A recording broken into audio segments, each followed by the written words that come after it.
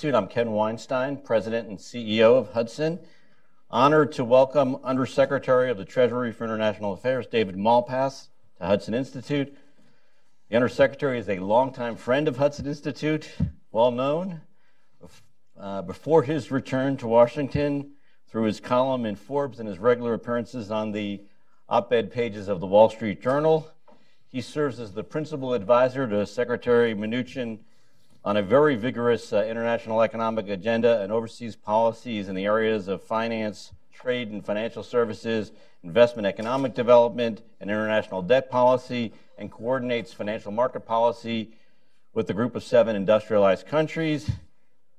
Undersecretary Malpass, of course, previously served in key positions at Treasury under President Ronald Reagan and at State under President George H.W. Bush, and served also, handled tax and trade issues at the Senate Budget Committee. The Undersecretary will offer opening remarks, and then he will be joined in conversation with Hudson Institute Senior Fellow Tom Duesterberg. Tom served as Assistant Secretary of Commerce for International Economic Policy under George H.W. Bush, and he served also as Chief of Staff to Dan Quayle in the Senate and Chris Cox in the House, and also was the President of the Manufacturers Alliance for Productivity and Innovation. So ladies and gentlemen, let's welcome David Malpass.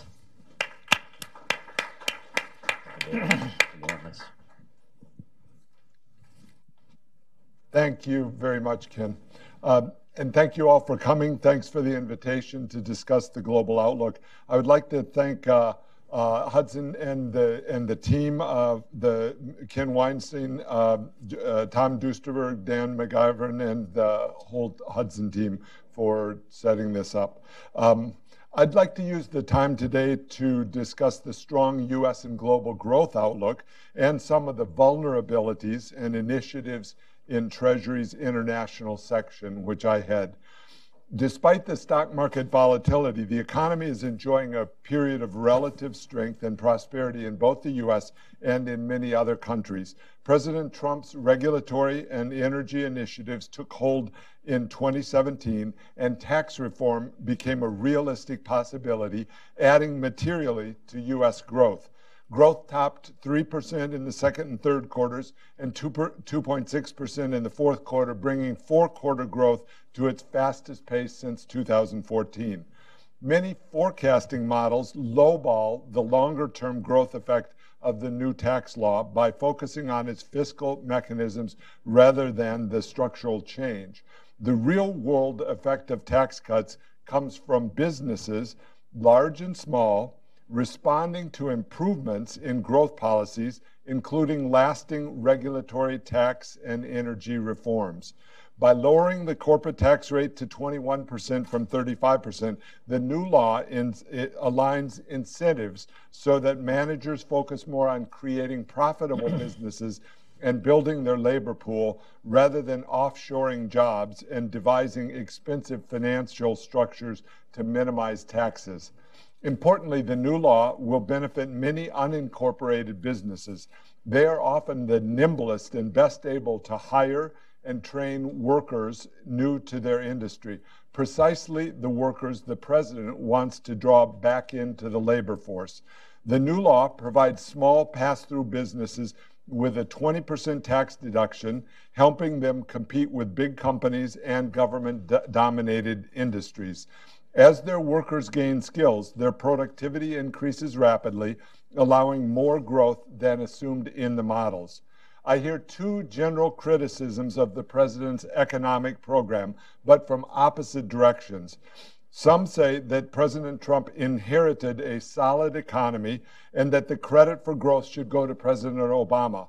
Others say President Trump inherited an economy that has an inherently low growth potential, so his growth program risks overheating, leaving the current upturn short-lived. Neither criticism stands up. Prior to the president's election, the consensus outlook was for weak growth through 2017 and 2018, with longer forecasts equally bleak. Slow growth had become endemic, with GDP growth averaging only 1.9% per year, due, in my mind, to a policy mix that discouraged growth. It seems clear from the data that there was a positive change in growth prospects after the election, not before.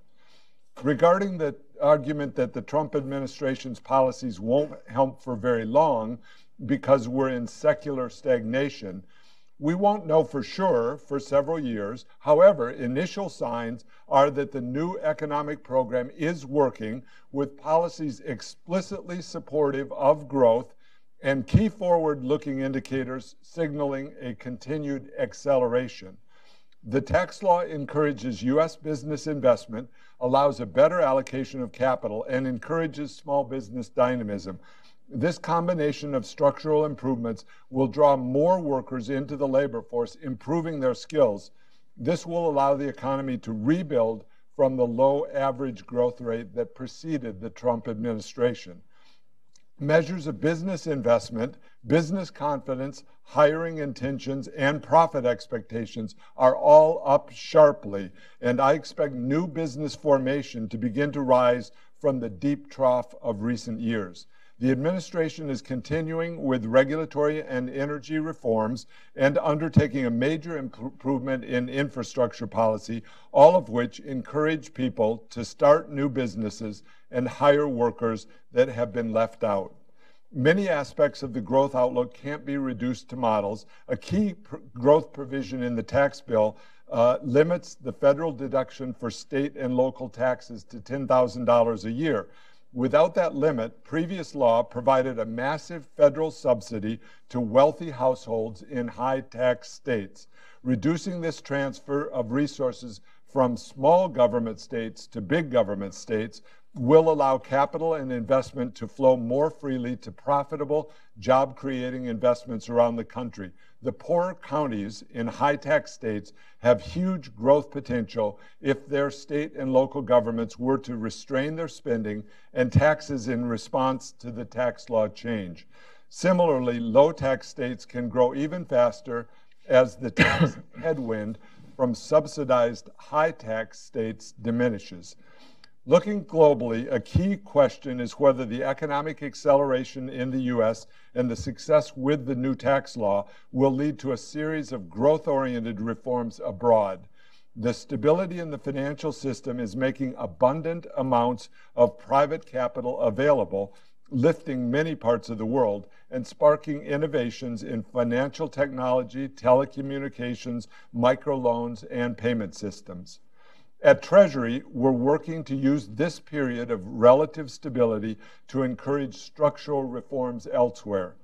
The G20 group, I want to go through several of the Treasury initiatives and then talk about vulnerabilities and then move to Tom Duesterberg and questions. Some of the initiatives at Treasury on the international front. The G20 group of major economies provides a central forum to encourage various growth initiatives around the world. We've asked the G20 to focus its activities on a few core objectives, including infrastructure, debt transparency and sustainability, and countering illicit finance. We're working to encourage more focus at the Financial Stability Board, which works to coordinate world financial regulators. Within the G7, we place great value on our dialogue on key strategic challenges, including cybersecurity, illicit finance, and development finance. With the 2018 leadership summits in Peru, Canada, and Argentina, the Americas has a unique opportunity for regional progress. We've put forward an 11-part set of initiatives that we've named America Crece, or Americas Grow, so to encourage growth and freedom, building on the region's ideals of democracy, transparency, human rights, and the rule of law. Treasury and the administration are working on ways to increase trade and investment in energy and infrastructure. And the anchor for these growth initiatives in the Western Hemisphere is the region's need for energy and infrastructure investment. We continue to hear from U.S. firms that corruption and the wide range of standards is a major impediment to increased U.S. investment abroad, raising the bar on public integrity and increasing transparency and stronger standards will make economies more productive and efficient. Also, Treasury is committed to better utilizing existing institutions to create the potential for faster growth both in Latin America and around the world. I want to take note, 4 major Latin countries have grouped in a Pacific alliance to create a regional investment passport that would permit investments in any of the 4 countries to market and distribute securities throughout the alliance.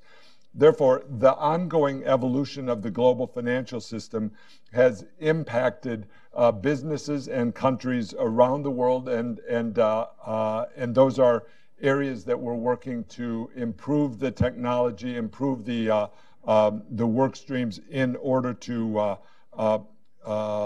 create a more peaceful and stable environment that allows faster growth and higher median incomes. And I don't want to downplay one of the most important achievements of 2018 in the Western Hemisphere would be to see political and economic freedom for all citizens. In Venezuela, the United States joins with the members of the Lima Group and with the European Union in demanding free and fair elections to reduce Venezuela's slide into dictatorship and poverty. And in Cuba, we condemn the leadership transition that is taking place without the voice of the people there. Our democratic allies in the region should know and anticipate the benefits derived from embracing and promoting democratic practices. Likewise, the autocrats and dictators should know and anticipate the consequences of undemocratic practices and illegal acts. Now I'd like to spend a few remaining minutes on 3 other risks and vulnerabilities. One is leverage. While low bond yields have provided major stimulus for large borrowers and those involved in bond issuance, the low yields and availability of long-term debt creates a new set of potential risks. Debt and leverage have increased across a wide range of the global economy for corporations, multilateral institutions, fiscal authorities, and expanded central bank balance sheets. For example, with financing costs lower than in the past, the temptation for governments is to spend more, arguing that the debt is easily financed. This underscores the importance of structural reforms to avoid excesses, invest wisely, and make sure that growth accelerates to service the expanding debt burdens. Brexit is another vulnerability. We are monitoring the developments in the Brexit process in which the UK will leave the European Union. The process creates major challenges and opportunities in terms of international organizations and U.S. businesses and jobs.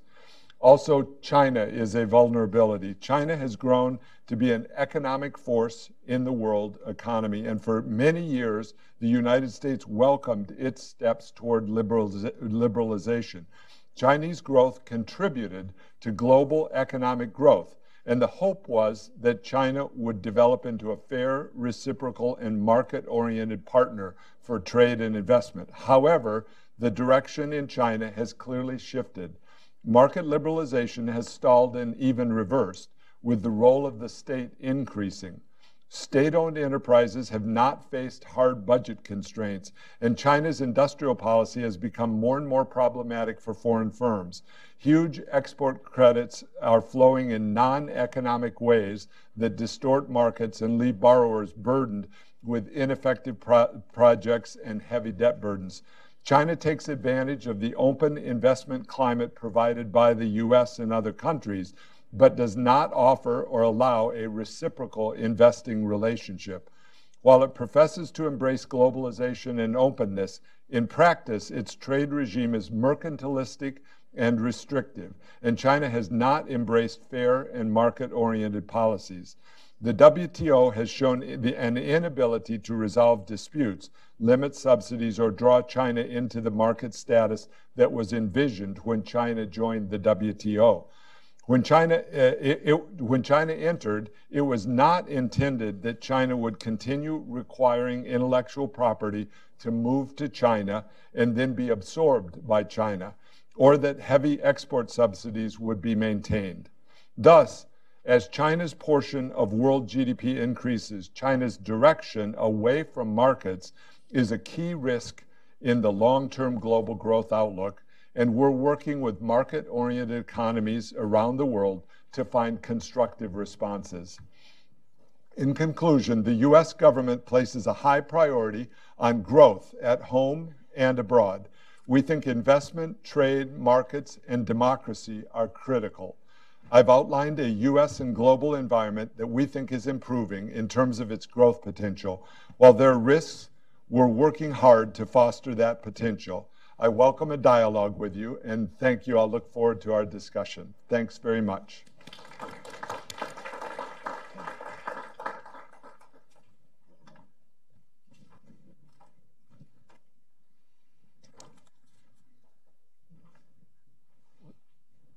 We shall give David a few minutes to catch his breath. Sorry about that. Let me just say we have a limited amount of time, and we hope to get to questions from the audience.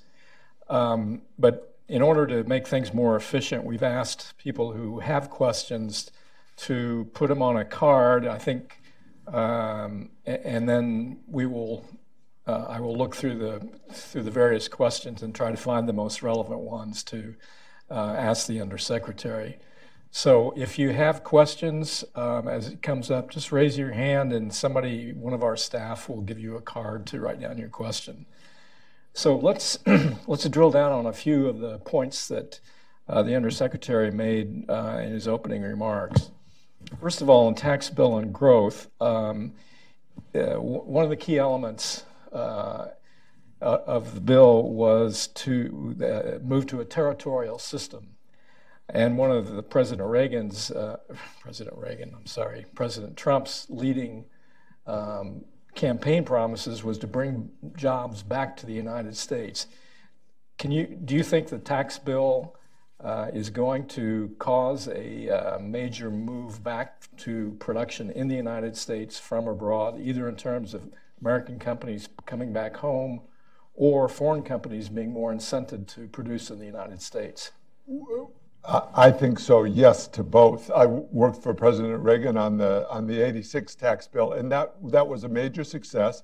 By lowering the rates, you got more businesses investing in the U.S., and that in turn also contributes to global growth. One of the things I think that's core for people to recognize is it's not a zero-sum kind of world economy. So yes, I think we can create more jobs in the U.S., and we will end up seeing more jobs abroad, especially, as I noted in my remarks, if other countries also do structural reforms. As countries make their economies go better, more jobs are created. So specifically in this bill, a critical point is lowering the corporate tax rate from 35% to 21%. Economic models and sometimes the public dialogue doesn't fully appreciate how constructive that is. So we've been having U.S. companies talk about competitiveness, labor under this idea that you could have a higher tax rate and still compete in a global economy where many of the other countries had lowered their rates. It just wasn't working.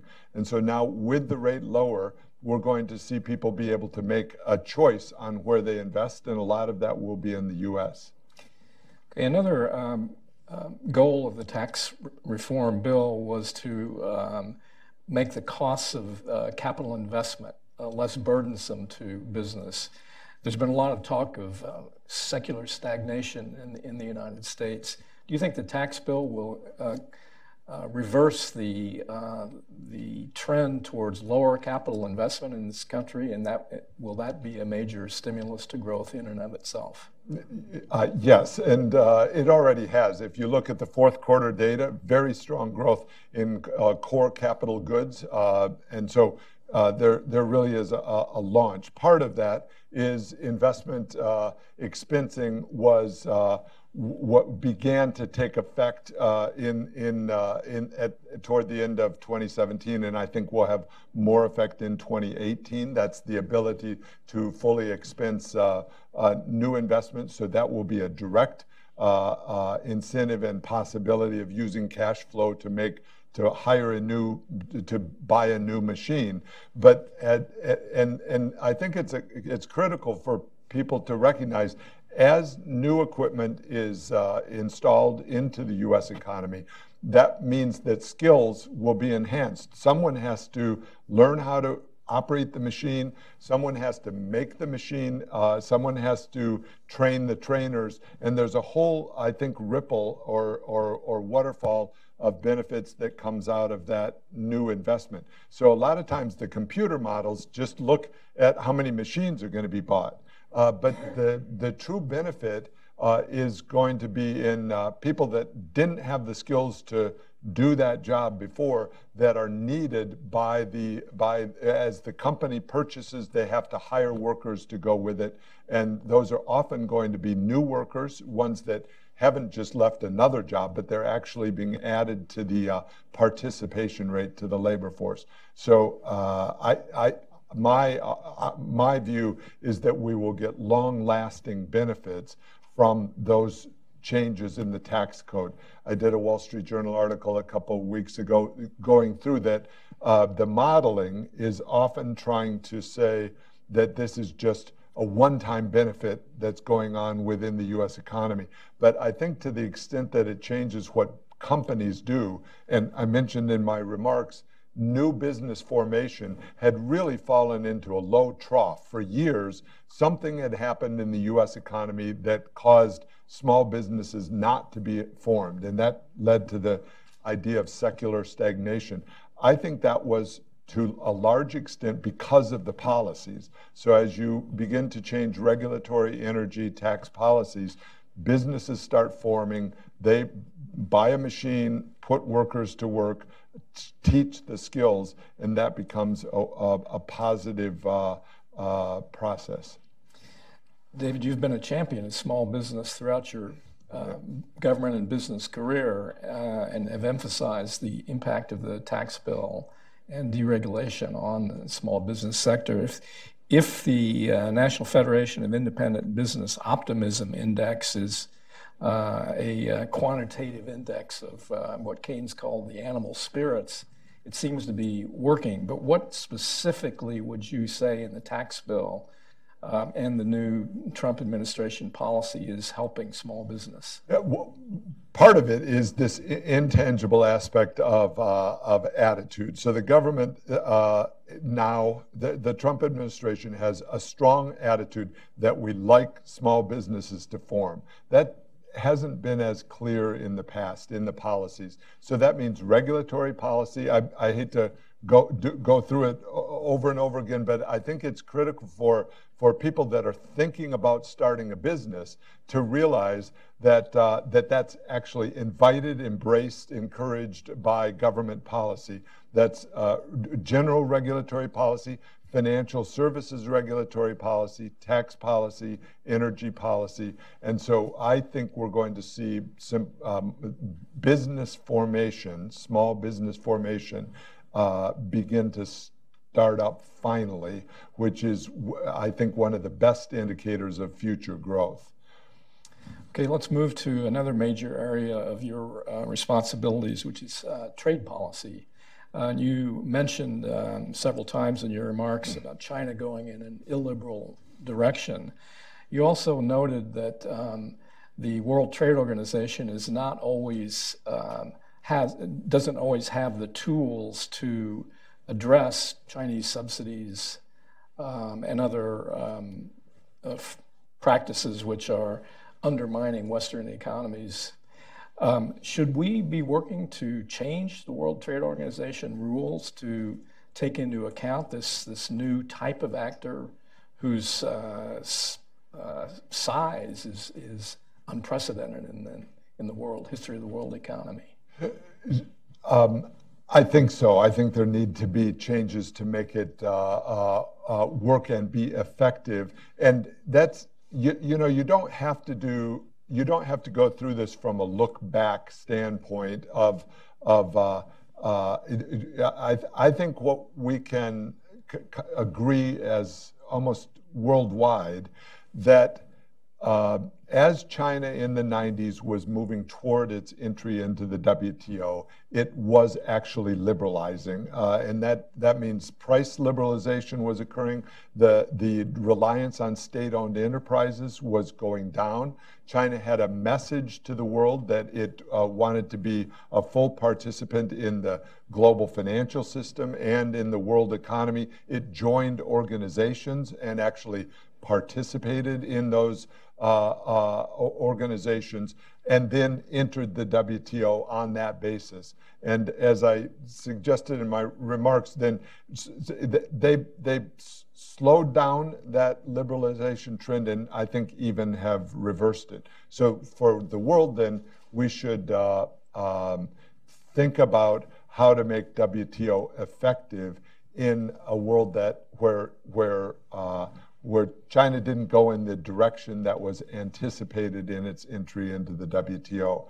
And that may mean changes in WTO, but we also hope that it would mean changes by China in the direction that it's going. It's espoused an aggressive industrial policy where it plans to take over world industries. Now, some years ago, the U.S. might have ignored that or said, I doubt it. But now there has to be taken as a serious challenge to where the world is going, because that would mean imposing China's system of non-market activity onto those global sectors. And that's not a good way for the workers, for the people of the world to go. So I do hope WTO can be effective, though I'm afraid that at its core, there are certain parts of the global system. For example, subsidies. China provides a huge level of subsidies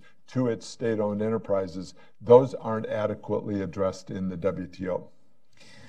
Are you, as the lead Sherpa on G20 and G7 meetings on economic issues, are you happy with the amount of cooperation from some of our traditional free market allies in Europe, Japan, Pacific Rim, with regard to working on these emerging issues with China? We have great communication. So the U.S. is very much engaged in the world. That's something that we want to do and that we work hard at. So I spend a lot of time. I was last week in Canada for the G7 meeting of deputies that work on financial on a range of issues of interest to the major G7 economies. So the communication is excellent. The coordination is good. Canada is hosting the G7 this year, and Argentina is hosting the G20 bigger group of countries.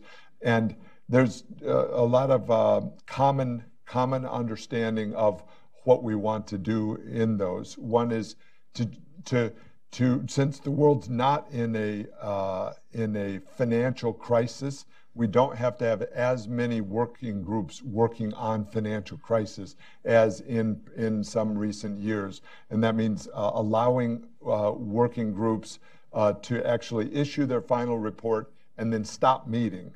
That's actually turns out to be a huge challenge for international groupings, because the tradition and the practice and the whole setup is that committees continue existing for decades after their purpose has been fulfilled.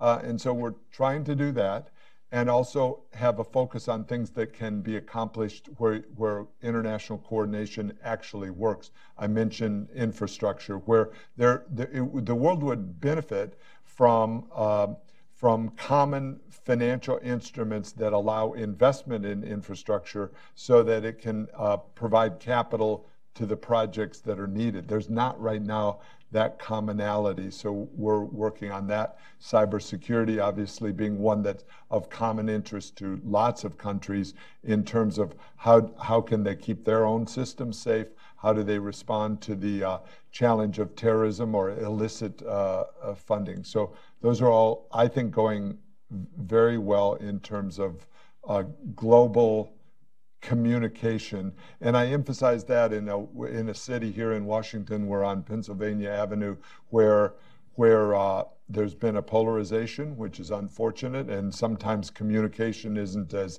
good and clear as it could be. But my perception is on an international, in the international sphere, it's going well in that regard. That doesn't mean we don't have disagreements. And one of the disagreements I'll mention is simply there's a tendency I'll single out Europe, but it's really a challenge for everyone, to expand regulators into all sorts of spheres. And so that's something that really is a challenge for the world to grapple with, that governments, wherever they are seeking to grow, and they want to grow rapidly. And so how do you reconcile that with workers, with people that aren't in government in those countries, which in most countries is more than half the people are not in government and don't actually want to see the governments growing with no limits. And so how do we work with other countries on that idea as well? One more quick question on trade. You've said in some of your public remarks about the Trans-Pacific Partnership that it's unworkable. I think you used that term. The president seems to have opened the door, at least, to consider at some point going back to the TPP. Could you elaborate a little bit on what you think is unworkable in the agreement and how we might think about fixing it? Yeah, and so I don't know that the president said go back to the TPP. What he said was that there are circumstances where TPP could work for American workers, and so as I think about it, what was unworkable was the way so TPP, the Trans-Pacific Partnership, involves 11 countries plus the United States, though the United States is not seeking to enter. So there are 11 countries who continue to talk about forming a trade group, a free trade group, and we recognize certain parts of that negotiation and of the language that they developed as beneficial. In fact, we've incorporated some of the chapters from TPP into the update of NAFTA that is underway and being negotiated. And so there's value in certain parts of the TPP discussion. But the problems were that from the standpoint of U.S. workers, too much was given up within the details of the agreement. And further, there's an unworkability of trying to get 11 countries together to settle disputes in a way that actually maintains the values of U.S. law in terms of property rights, the court and judicial system. And so there were too many problems with the way TPP was set up. So as we look going forward, I think the president's bigger point is we are open to discussions on trade with lots of countries around the world. He's been very explicit in wanting free trade agreements with like-minded countries that can actually, where they want to grow and they want to see us grow, and we maximize kind of a positive sum relationship. So his discussion or raising TPP was in the context that the U.S. wants constructive outcomes that expand global markets, and where we can find that, we are open to discussion. Okay, in your opening remarks, you mentioned Brexit as a vulnerability. The United States and the UK are the leading financial services powers in the world. I wonder if there are any possibilities for constructive outcomes once the Brexit is completed in terms of financial services? Is there a chance for some regulatory harmonization between ourselves and the British? And how would that impact our ability to work for financial services companies to be in the continental Europe market? The UK is right now in a negotiation and discussion with the European Union on how to exit the European Union. So and the US is not part of that discussion because it's their union that is being separated, and so we have to watch that play out and look. So one of the things we want to do for the US is try to achieve a level playing field for our financial services companies as well as others as the UK breaks up. Now, separately then, that raises a whole range of challenges. One is the transition rules that occur at the end or when the UK leaves the European Union in 2019. And so what will the transition be and how long will it last, and will it be growth enhancing? So I wanted to give that preface because we really have to go through that. As they work out their new relationship, I think there'll be big opportunities for the US to have good trade and services relations and including financial services with the UK and with the EU. And so we want to just be in a position to engage when they're ready and create a good environment for the US to do business in. The US has a huge number of jobs that are engaged in Europe, and we'd like more, and engaged with the UK, we'd like more.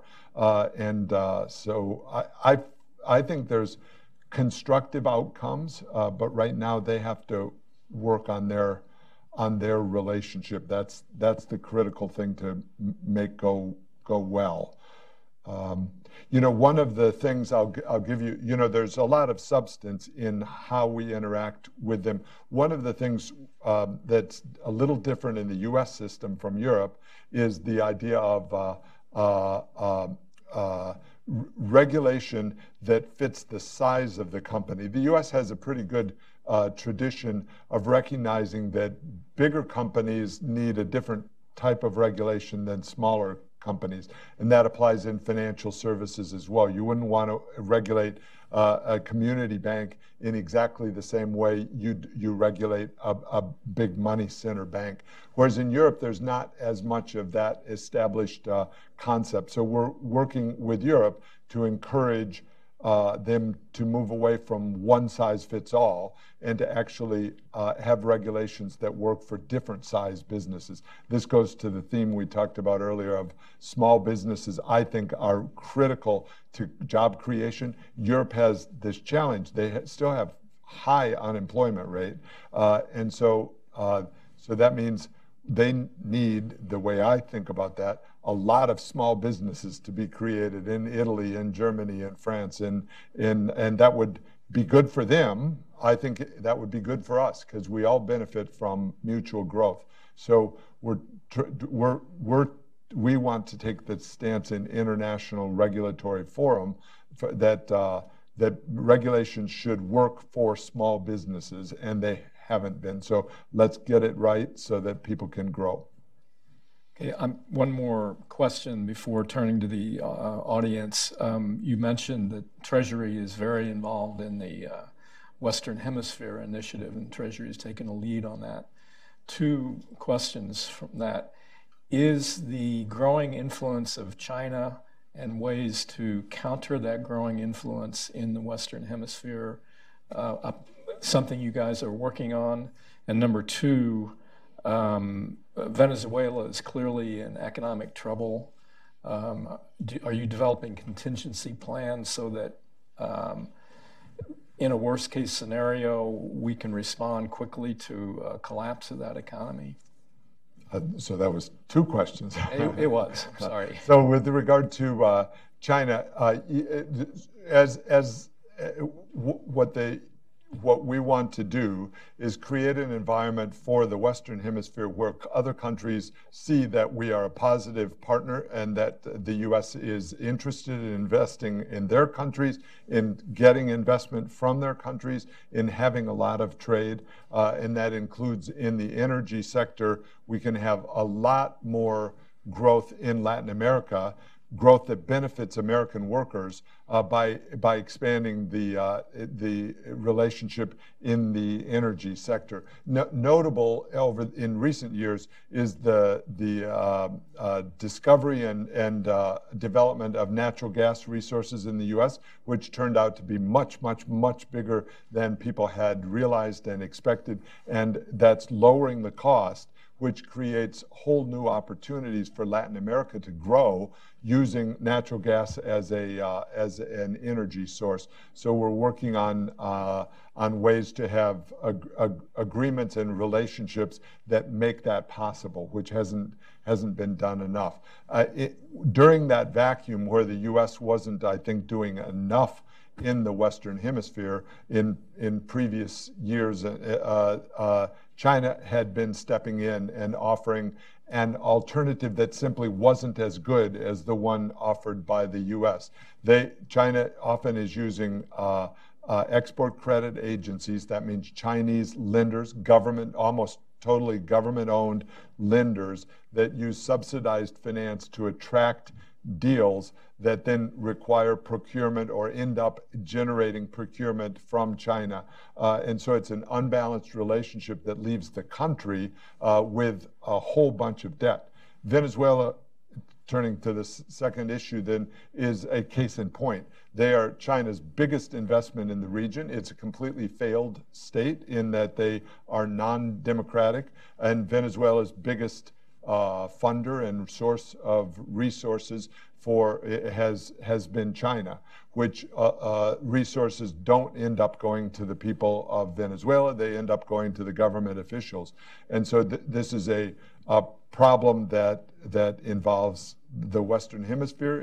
And so we saw just this morning Peru stepping forward and saying that Venezuela is not invited to the Summit of the Americas, which will occur in Peru in April. And so that, I think that's constructive in that you have a non-elected leader, and the region, the neighbors of Venezuela, are stepping forward and saying this is not beneficial to treat them as one of the democracies of the region. There still is the anomaly of Cuba, which is going through an election now where the voice of the people is not heard. They call it an election, and so there still is this problem of Cuba being non-democratic and yet being treated oftentimes by other countries in the region as part of the Western Hemisphere when it's violating the principles of democracy that are so important. So as far as if Venezuela moved in a democratic way with free and fair elections, which we've strongly encouraged, I'm sure that the U.S. will be part of an international consensus to help support the people of Venezuela as they try to recover from this. But let me make clear, they right now on the books owe a huge amount of money to China, which did not benefit the people of Venezuela. So you have to get over that and try to say to China, this is not helpful to the people in the Western Hemisphere to go about business practices this way. Okay, we're getting close to the end of the time that we have. The questions I have from the audience are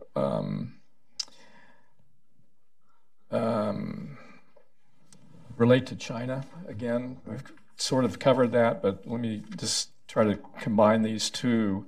Have we had any success in talking with the Chinese about currency manipulation? And can we expect more anti-dumping and countervailing duty type measures against China?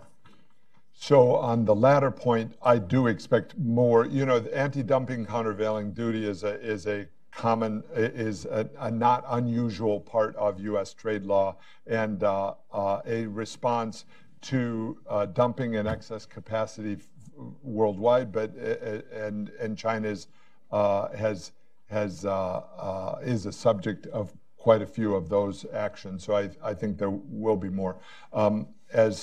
I'm sorry, what was our other part? Have we had any success in talking with the Chinese about currency manipulation? We talk with the Chinese regularly. As far as I don't want to be very specific on currency topics. Treasury put out a twice-a-year report on currency manipulation. So that will be coming out in a month or two, and that addresses currency manipulation around the world. So I'll leave it to that report. But I will note on currencies in general that over the within the IMFC communique, which came out in October, there was a recognition that currencies have been more stable than in the past, and that was welcomed and associated with good fundamental policies. As fundamental policies are better, you end up with a better result for currencies, and that all goes together with more growth and investment. So one of the dominant things going on in the world right now is the acceleration of growth that's going on in most countries around the world. That's a very welcome development that's occurred over the last year. Okay, on that optimistic note, thank you for your generosity of your spending time with us and covering so many different subjects so comprehensively. Thank you, Tom. Thanks, everybody.